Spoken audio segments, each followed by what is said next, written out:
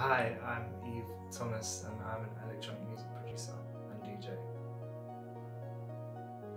Yeah, when I was told about the project, I thought it would be really nice to feel like it's 24 hours in nature, so starting from the dawn and the morning and moving through the day and going into the night, so kind of like a snapshot really of nature.